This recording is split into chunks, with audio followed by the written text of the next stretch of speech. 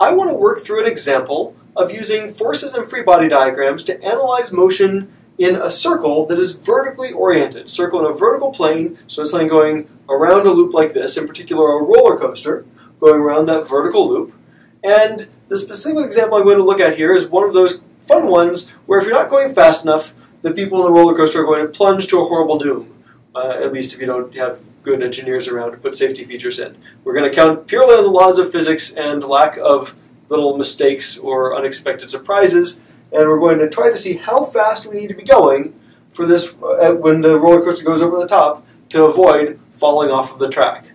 So, okay, how are we going to analyze that? Well, a good place to start is just to draw free body diagrams. And just for comparison's sake, I'm going to draw a diagram for the cart at the bottom of the circle and another one for the cart at the top, just to see what that looks like. So I will draw the bottom position, and there I can look at this. My cart is only touching the ground at one point on the bottom, or touching something at one point. Well, I guess each wheel is a point, but we're treating it as a single contact with the track. And so that contact means that there's a normal force going upward, and then that's the only contact force. We're going to ignore friction. We're going to say we have some good wheels on here, and it's not going to be slowing down or anything. And then we've got a gravitational force, our long-range force, the force of gravity, pulling down on the cart. And that's what we've got for the free body diagram at that location. Now, I should also, as part of any free body diagram, I like to draw to the side the acceleration vector at that point. Here, the cart is beginning to be in this circular motion. It's in a motion around the circle, and as we've seen, for circular motion, the acceleration always points toward the center of the circle. So in this case, that's above my cart. So my acceleration vector, I'll draw as a little double arrow off to the side, pointing up. And having done all this, it's pretty clear to me that a traditional coordinate system where plus y is vertically upward is going to be a natural fit for this situation. Similarly, I could draw a free body diagram for this cart being at the top of the circle. And there, let's see, at this position, I have, again, one contact point or set of contact points between the cart and the track. And as usual, that means there's a normal force. Normal forces are always directed perpendicular to the surface, normal to the surface, and away from the surface.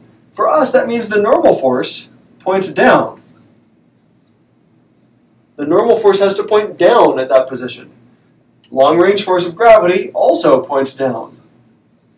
And so I guess it's not too surprising, then, looking at those forces, that the acceleration in a circular motion goes toward the center, which is also going to be down. So I will include my acceleration vector over here as a downward acceleration vector.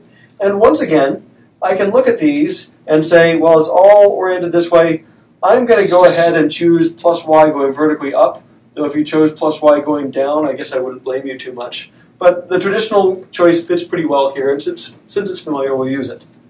Okay, I've drawn these free body diagrams. What do I do next? Well, hopefully you can hear a voice chanting in your head saying, you just finished a free body diagram, write down Newton's second law in components. So I'll do that with this bottom one first, just to give us an introduction. This is the less interesting one, since hopefully we're not going to fall off the bottom of the track, but we'll try it. So Newton's second law for the bottom. We know that Fy net is equal to the mass of the cart times the y component of acceleration. That's Newton's second law. And the y forces, I guess this is equal to, I'll go ahead and just jump straight to putting the plus and minus signs in. I know the normal force is in the positive y direction, and it's all that way, no sines and cosines in any of this. And the gravitational force is in the minus y direction. I'll go ahead and write this as minus mg, just to have the mg magnitude of the gravitational force in there. My y acceleration, this is equal to mass times, and for acceleration, this is in the positive y direction, so I guess I should put a plus in here. Mass times, for acceleration in circular motion, we know that if you're going constant speed in circular motion, your acceleration is v squared divided by the radius, r, of the circle. So there we go. I've got that. Whatever my speed is here, you can immediately conclude from this that the normal force is going to be equal to mg plus mv squared over r. And that's clearly going to be some positive number. And the normal force is going to be whatever it takes to hold you up against gravity, plus whatever it takes to additionally bend the motion of the cart up into the circular pattern. That makes sense. Then the normal force is holding you up and then also pushing the cart up around the loop. Sensible enough for the bottom. Now let's look at the top point. If we look at this top free body diagram and set that up. So again, I'm going to do the same thing. My Fy net is equal to mass times Ay.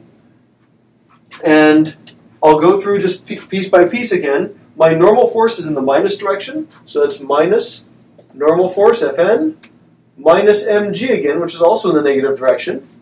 And that's equal to, my Ay is also in the negative direction, so that's going to be minus m times v squared over r. Same v squared over r, but this time it's pointing down. Okay, so hopefully that makes some sense. And I guess then I can do the same thing I did before and observe here, if I want Fn by itself, I will get that my normal force is equal to, move things around, I'll get mv squared over r minus mg. Or if I want to think of it that way, it's equal to mass times v squared over r minus g. That's my normal force. I've used Newton's second law. I've come up with this answer. Now, what's this do for me? What am I supposed to be doing with this answer? I've solved for normal force almost out of reflex because it's the one unknown. I guess normal force and v are both unknowns. This is giving me a way of thinking about it, at least, of conceptualizing this. What I want is to know how fast I need to be going to make a loop. I have the sense that if I just tried to sit still at the top, I would fall for sure. But if I'm going really fast, I'll whip around and hold on. So where's that balancing point? Where's that equality? The key idea, the key relationship that shows up here is that the moment when you just barely lose contact with a surface, in general, in any physics problem, the moment when you barely lose contact with a surface is synonymous with the normal force for that surface equaling 0. You can imagine that if you have two surfaces pressed together, right? If I have two surfaces pressed together and they gradually push less and less and less, the moment where they lose contact, the normal force just stopped and then opened up.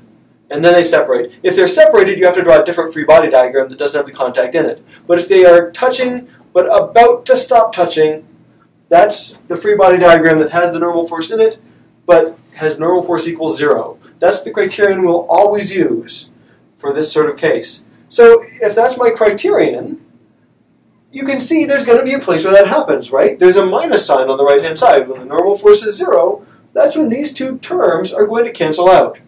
So, in particular, if Fn equals 0, that tells me that 0 has to equal v squared over r minus g. I divided both sides by m to simplify a little bit because the mass is not... The mass could be 0 too, but that's not what we're getting at here.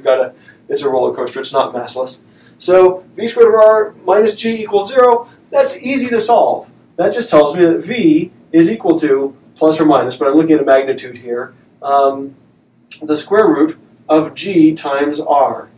For us, that means v equals the square root of 9.8 meters per second squared times, what's my radius? Well, I specified in the picture the diameter of this loop is 20.4 meters, which might be big, but it's 20.4 meters, so my radius then is 10.2 meters. And by clever construction, this happens to come out to be very close to the square root of 100, about 10 times 10, right? Meters squared per second squared, which is just 10 meters per second. So that's the speed I would need to be going to make it around this roller coaster loop. This is the speed I need to be going at the top to make it around without falling. The fun thing is you could try this at every angle, at any given position around here. You could try it on the side and say how fast do I need to be moving over on the side to avoid falling off there. Again, the side you're not going to fall off because there's track underneath you, but you could keep going at different angles and say, as a function of angle, what speed do I need? Clearly the top is going to be the most dangerous place, so that's the one that I usually check. Also, it's easier because you don't need to worry about forces along your direction of motion speeding you up and slowing you down. That's our story. V equals 10 meters per second, and I hope that you can see where this came from. It comes entirely from drawing the free body diagram, knowing the normal force is down, which is unfamiliar but true, drawing the free body diagram, drawing the acceleration vector in the correct direction toward the center, and knowing acceleration is v squared over r. And when you put those pieces together, there you have it. You can solve for the necessary speed.